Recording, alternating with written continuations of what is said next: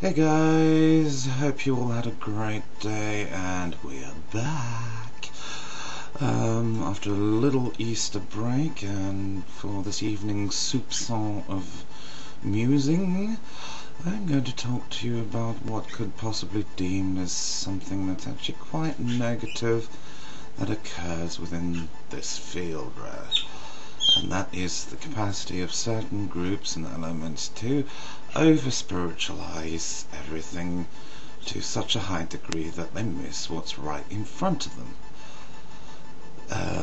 and spend so much time trying to reach this supposed plane of existence, dare I call it that they miss the beauty of just simply going into a field, sitting down and making a connection with what's there right in front of them, whether it be a tree, a flower, sitting there listening to a bird.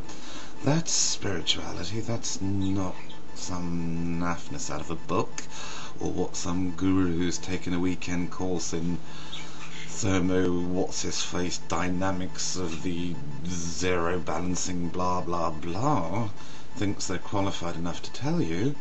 Wake up, keep the feet firmly planted on the ground, keep your balance, and go slowly if necessary. You don't have to rush. Life's ever changing, ever evolving, and most importantly, there's always something new to learn.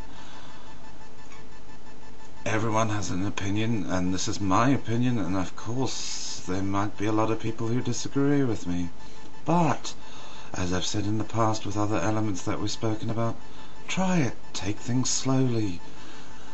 Yeah, read people's books, learn what you can from it, but nothing is ever carved in stone. Okay? Hope you all guys have a great evening, and as a sort of addendum to what I've just said, it doesn't even mean you have to listen to what we have to spout about. It's just the possibilities of the years of experience we've had of working in this field and looking at how people approach it.